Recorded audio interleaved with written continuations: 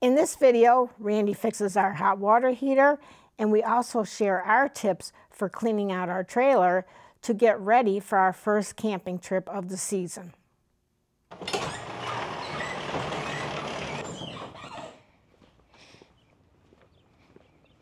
Hi guys, I'm Randy. And I'm Diane. And this is Zephyr Travels, and in today's video we are going to get the trailer cleaned out because we haven't used it in almost 6 months. Right, we haven't even touched it since we came home in March, and we have to get it ready for a rally which starts next week, so yeah, we have to clean it out and get it ready. Another thing I need to do is the hot water heater stopped working, and I think I know what it needs to be fixed, and so I'll walk you through that and show you what I did to fix the hot water heater. And otherwise, it's just getting the trailer ready because we've got a rally to go to in another week. Yep. It's our first rally in a year, and our first time out in the trailer since March. That's true. So we have to get going. Right, and we'll take you along with us. So come on along.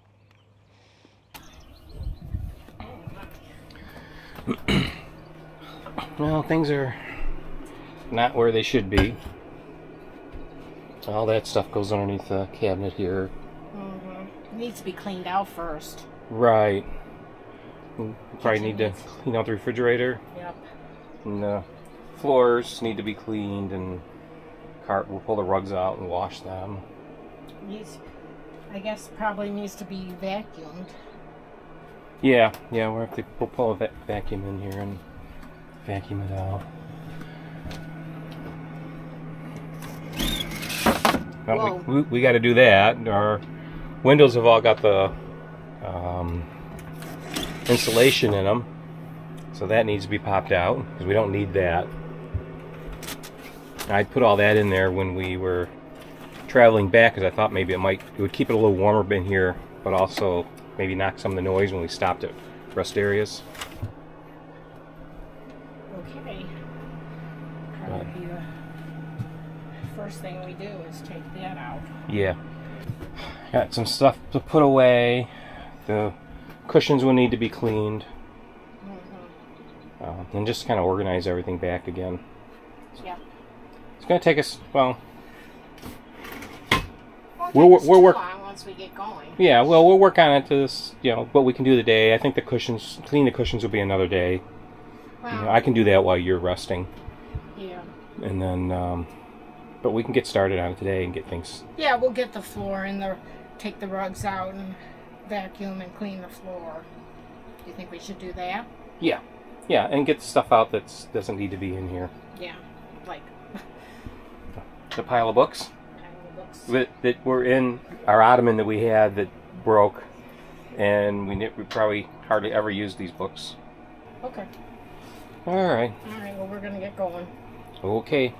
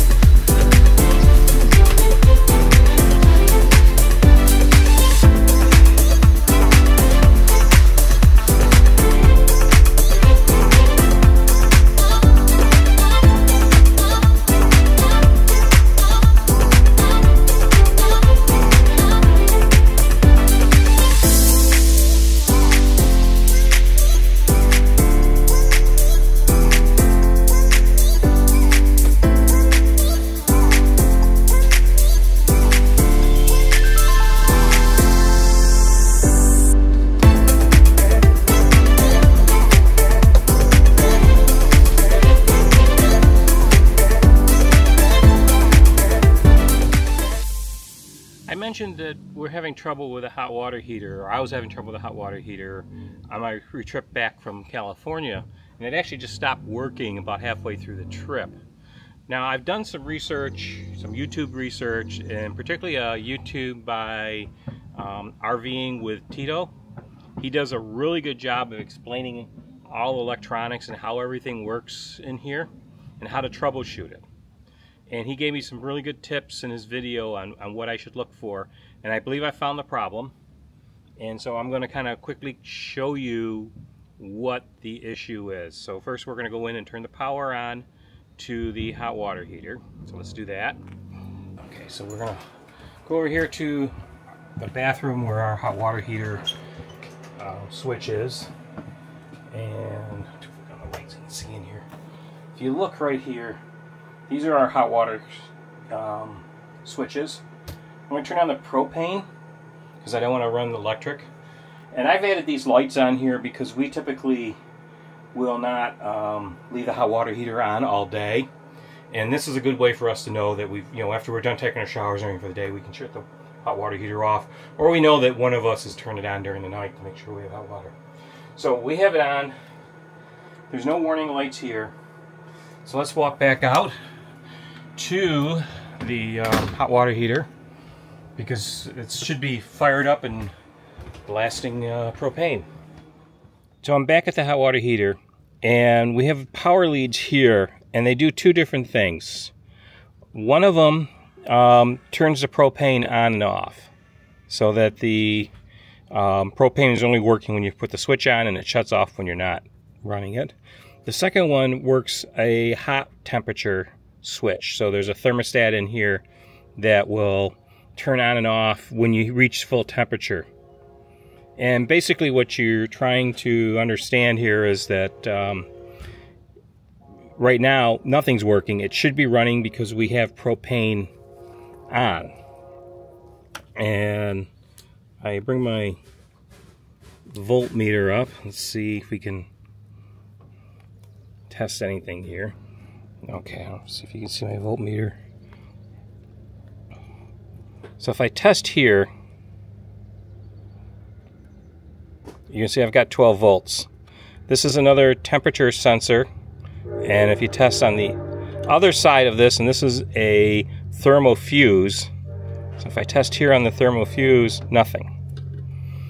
So that tells me I've got 12 volt coming into here, but nothing coming out. So it's either going to be the thermofuse, this item, or it's going to be the thermostat back here.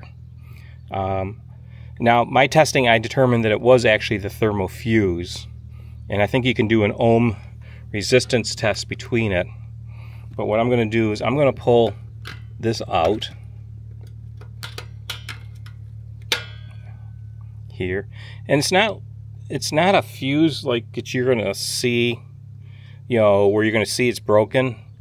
But basically what this is designed for, if there was ever a flash fire in here, this should fail and shut off the propane so that you don't blow up your trailer. So it's fairly important, but they are known to fail. So I am going to replace it. And I went on Amazon and I bought a replacement kit. And so in this kit, it actually has 2 fuses and it has a set of thermostats. Fuse, resistor, capacitor, diode. Let's open it up. Alright, I've opened up the kit.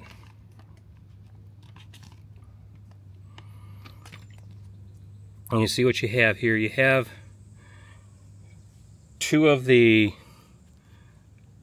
thermostats. I'm assuming these are both the thermostats that you need here and here. So if you want to replace both of those, you can. And then 2 of the fuses, and then a jumper wire in case you need it. And it also has the piece of foam that covers the thermostats here. So this is everything you need, but we only really need replace one of the thermofuse. So we're going to save the rest of this kit we're going to put it in our spare parts kit. And if we ever need these, we'll have them with us and we can replace them. So this is pretty simple. It's going to attach here.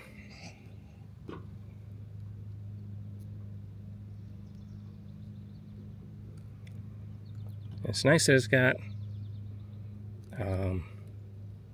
material protecting the connection, but it's also kind of in the way.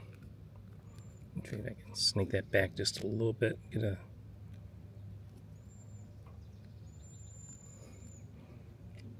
there. Okay, so now when I connect this to here, the hot water heater should fire right up because it's still turned on.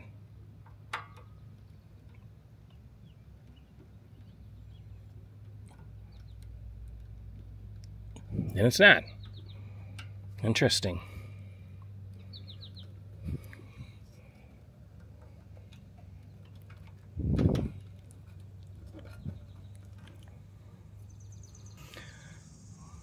One other thing you can do to verify is bypass this fuse. Now you don't want to do this permanently, but for as a temporary solution, if I do this, the hot water heater fires.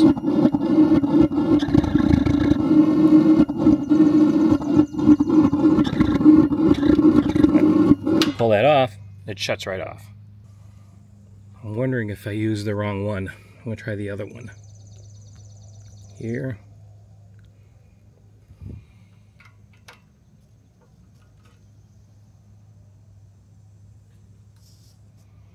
Nothing. Well, we definitely know it's a fuse. And for whatever reason, these fuses aren't working.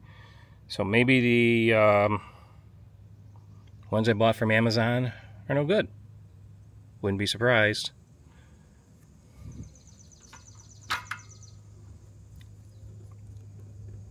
Well, that was a little unsuccessful. We do know what the problem is, and apparently the parts I bought are no good.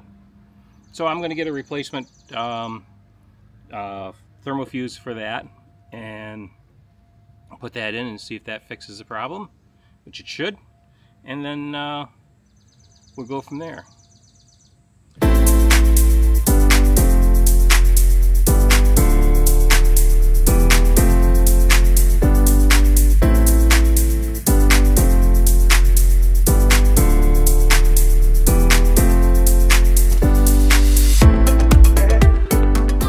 Show you the process I use for cleaning these cushions. Now these are an ultra leather material, and so they're really a little closer to a vinyl material than a real leather. So I use a combination of Simple Green, OxyClean, and I use that in a bucket of water. I use a very soft brush. This is an upholstery brush for cleaning like leather interior in a car. I use a couple different rags. I use one rag for soapy water, one rag for clean water, and I have two buckets set up over here. These are the two buckets. So this bucket has soapy water in it. It's a combination of OxyClean and water, and this has just pure clean water. So this is my rinse bucket. This is my wash bucket. When I use this brush, I go in here to get soapy clean water. I clean the brush.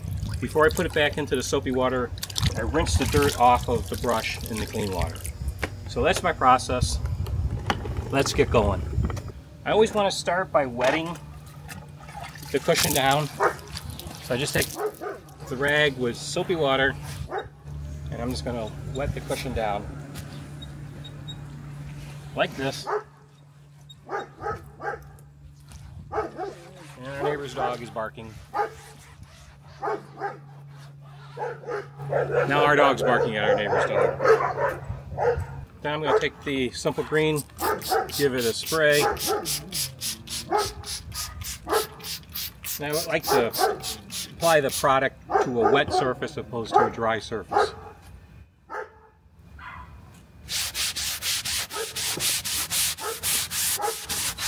Use a brush and work it in.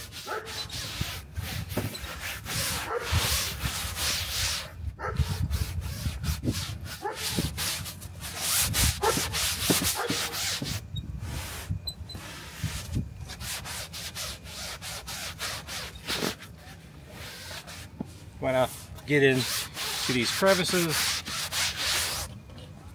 And if you see any stains or any dirt that's giving you a problem, you want to work it really good with the brush.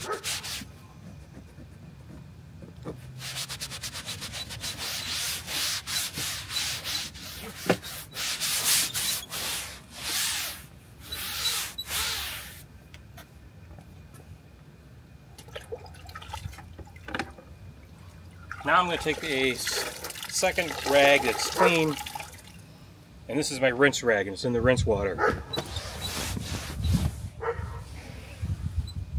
And I'm just going to wipe up all the soap off of it. The idea is you really don't want to leave the soap on here because that will attract dirt.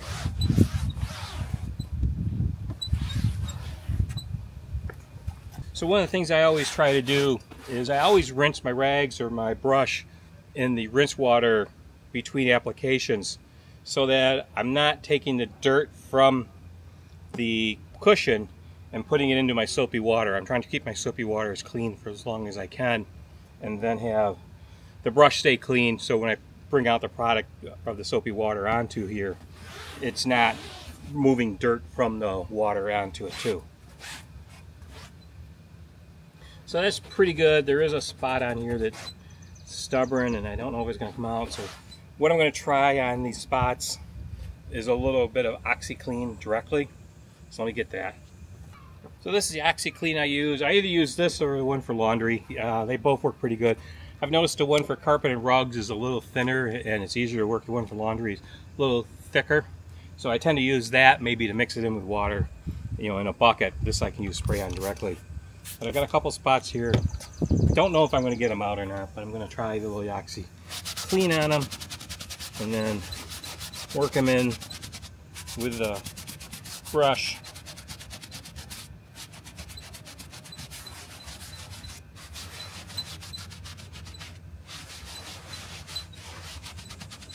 Now the instructions for OxyClean says to let this work for a little bit, let it soak in and work. So I may we'll give it a few minutes to work before we try rinsing it off and see if that makes a difference. Okay, so it's been a couple minutes. I've let this kind of sit in here and work its way in. And unfortunately I think these are going to be a couple spots that just aren't going to come out.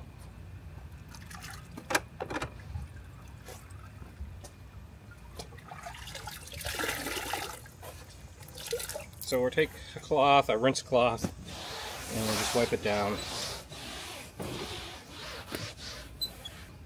Put in the comments, do you have a process to clean the cushions in your RV? What do you use and how do you do it? And how successful is it? Have you been able to get stains out of it, that puffer stains? Or are you like me and you can get so far, but you can get them clean, but sometimes there's certain things that just won't come out? I'd like to know.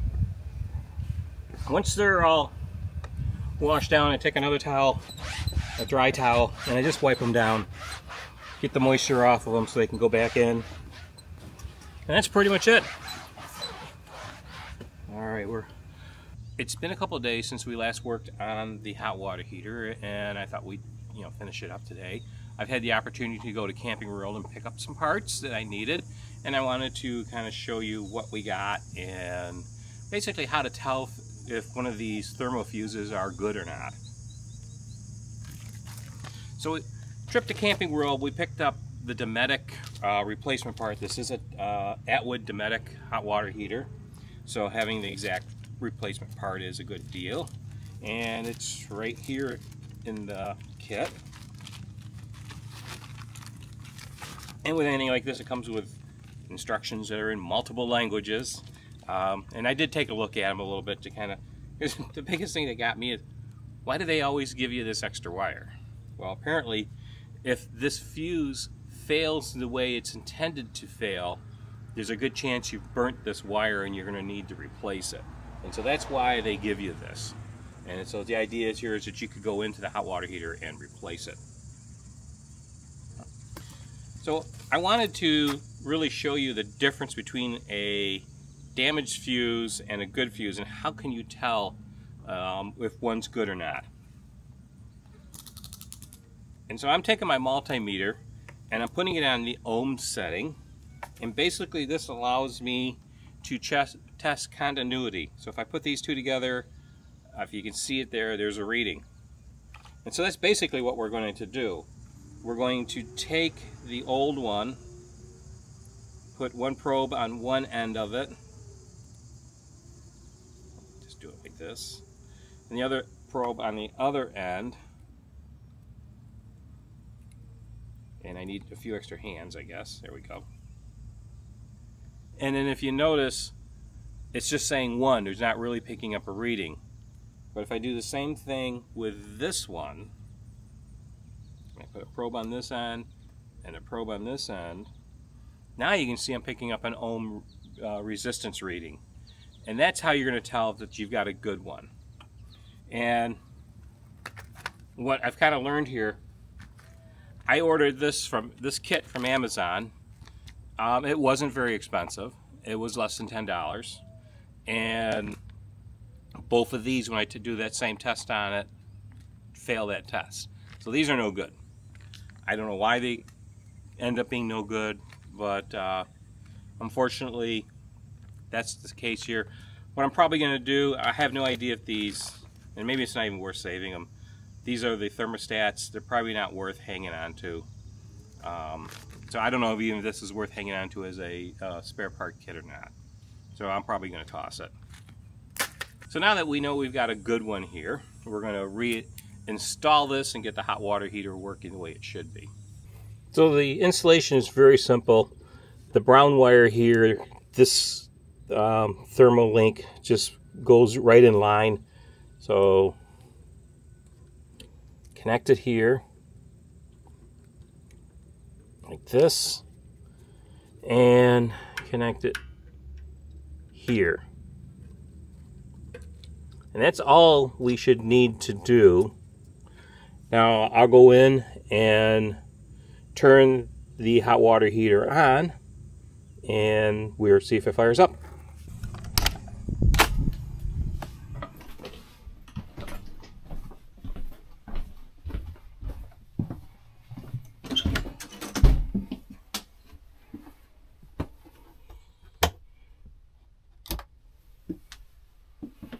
Let's see if it's fired up.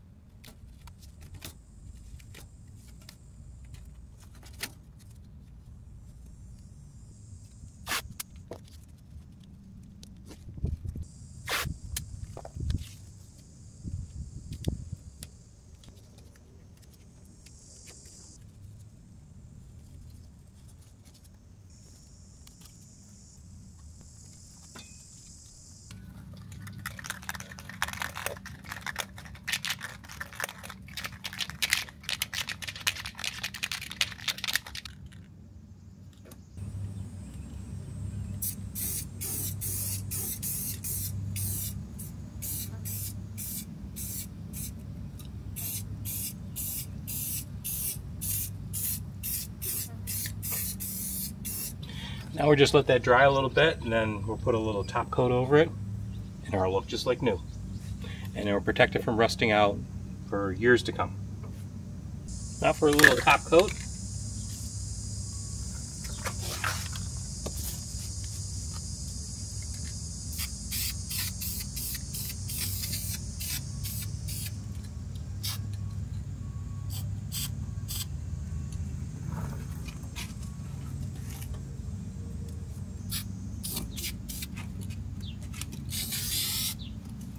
There, that should protect it. The top coat's also a rust inhibitor, so if I missed a spot or anything, the top coat should work just as well as the primer. Well, I guess we can just unmask and move on to the next project. Well, in cleaning things up around here, I've noticed that these curtains are pretty dirty. So I'm going to pull them all out and we'll wash them and put them back in. Now the trick to washing these, from what we understand, is you don't dry them because they could shrink. Usually what Diane likes to do is then put them out in the sun on our deck or something where they can dry a little bit, but she still wants to put them up here when they're just a little bit damp and let them finish drying in place. So let's do that. Now to take them out, there's a couple of screws on each end of the tracks, and so we just take the 2 screws out on one end and slide the curtains all the way around and take them out that way.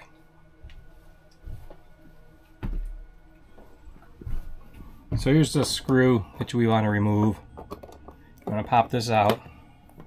Don't lose it, it's just a little screw.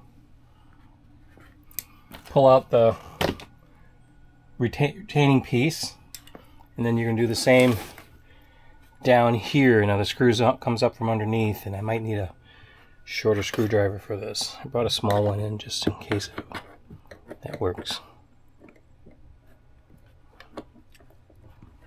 Yeah, that will kick it out.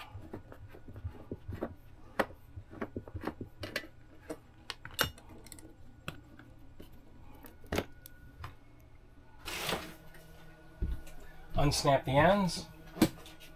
And actually you should be able to just pull the whole thing right out. I'll pull out in sections, it's easier. Like this.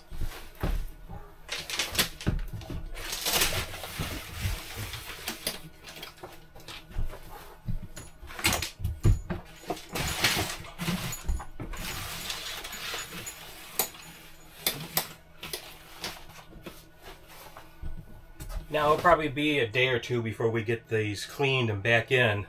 So I'm going to put the little retaining pieces back into the curtain rods so we don't lose them. So tell everybody, what's your secret recipe to get the curtains so white? How it was recommended to me to wash the curtains in your Airstream is you get OxyClean powder or liquid and soak your curtains in like warm water with OxyClean and just let them set for a little while, and when you take them out, rinse them out, and then you want to hang them dry, and when they are almost dry, just a little bit damp to the touch, you want to rehang them. And that gets the wrinkles out of them? Well, for the most part. Now with us today, it was so warm that they were dry. They were dry, you know, very quickly. So yeah. We had to, or Randy had to hang them very quickly. Yeah. But yeah, they come pretty clean with that mixture. Yeah. And ours were, I don't know how dirty they were. They were pretty dirty. Yeah. I'm surprised because I think we washed them before we left last year. Yeah, but you know, we're out in the desert and dry areas, and especially these curtains here. We have a nosy dog who likes to stick her head through them. Yeah, we have our one dog. In fact, probably both dogs like to stick their heads through them, and she likes to get in next to them. Right. On the ledge there. So yeah, they do come clean. I've washed them 2 or 3 times. Yeah, pretty much every year. Yeah.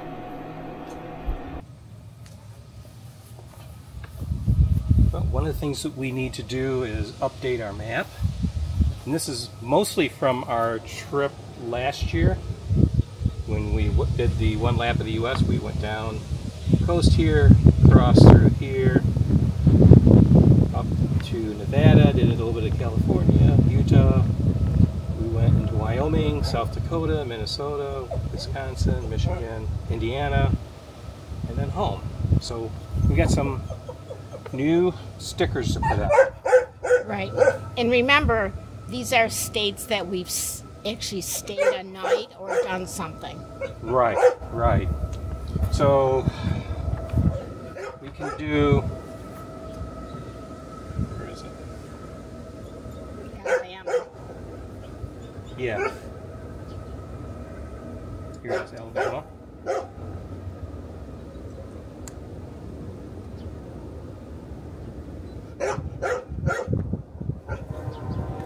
Yep, we stopped at Alabama, spent the night there, and toured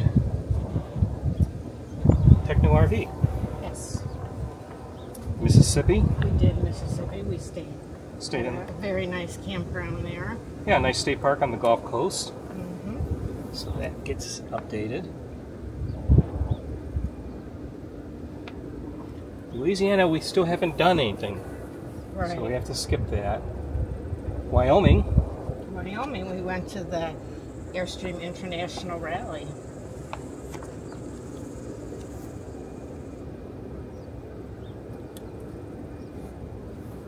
South Dakota. South Dakota, we went to Rushmore. Rushmore. Mm-hmm. Dead Horse. A bunch of different places.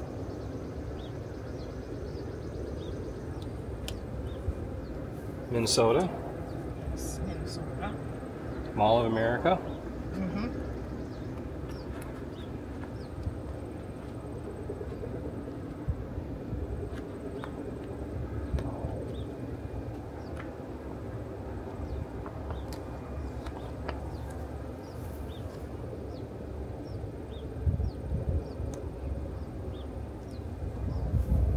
Wisconsin, we have to skip, unfortunately. Michigan, we stayed, but we'd already been there before. Yeah. Indiana, because we did the RV museum. Right. Where's Indiana? Indiana, here.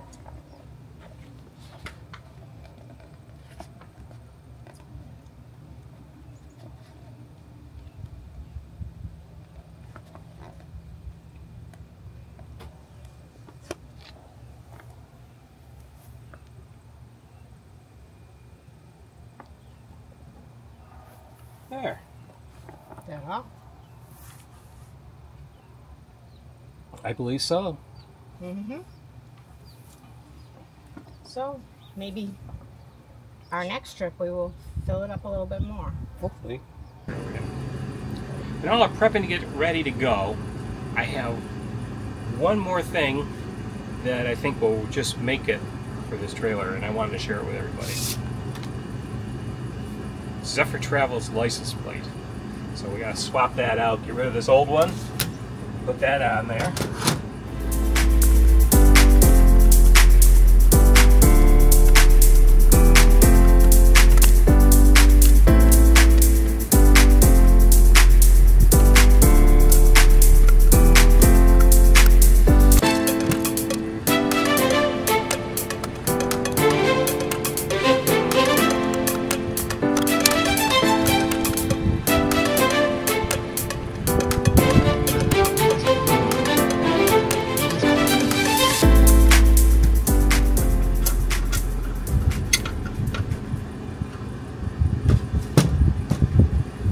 There we go, ZEPHYRTRAVELS.